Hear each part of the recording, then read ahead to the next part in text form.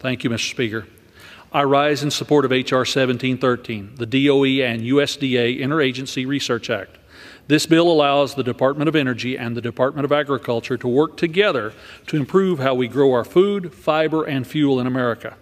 As a farmer and rancher myself, I'm proud to sponsor this bill, which will help us address cross-cutting research challenges that will advance crop science, maximize carbon storage, enhance precision agricultural technologies, and more.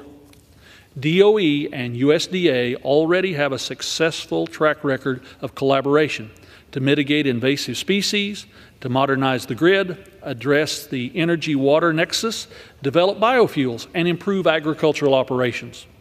DOE has some of the country's most advanced computing capacities, as well as world-class research facilities and a depth of scientific expertise. These resources can be used to support the work being done by America's farmers and ranchers, ultimately strengthening our agricultural production. The bill before us today is smart, bipartisan legislation that codifies the partnership between DOE and USDA, ensuring they can continue to work together on these interdisciplinary challenges.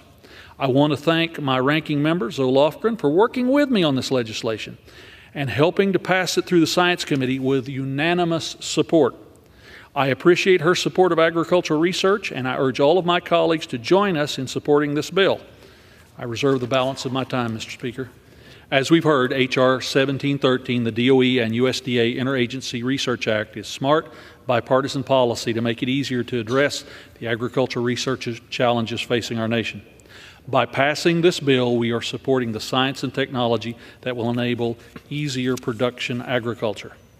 Once again, I'd like to thank Ranking Member Zoe Lofgren for her support of this critical issue.